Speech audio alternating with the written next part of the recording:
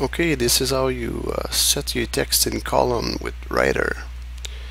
All you have to do is select the text you want to format in columns. Go to Format on your top menu and select Columns. This window comes up and you select the number of column you want, either by selecting the icons here or selecting a number over here. It's also important to put space between the columns so that you can actually tell the difference between them.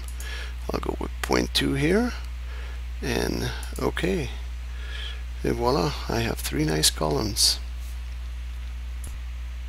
Now if you want to select the width of your column, all you have to do is click inside the column anywhere, and these tabs appears up here. The cursor right here, the tab, is to set the text within the column, but you can adjust the column itself by clicking this little box here. You can make it wider, you can make the other one narrower,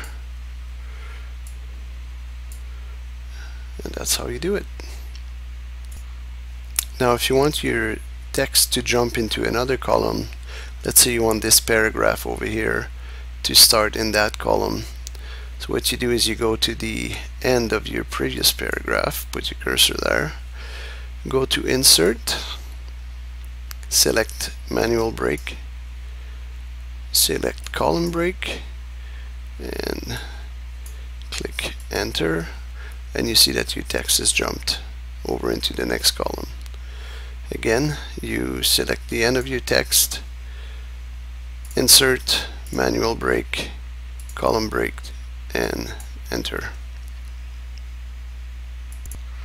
One last thing about column that's good to know is if you want to put your column in before you start typing, what you need to do is enter a couple spaces, back up at least one space, and then select an area, and this is where you're going to put your column by going Format, Column, 3 columns, a little bit of space in the middle, and okay. Before you need to make sure that you apply this to the selection, not to the entire page style.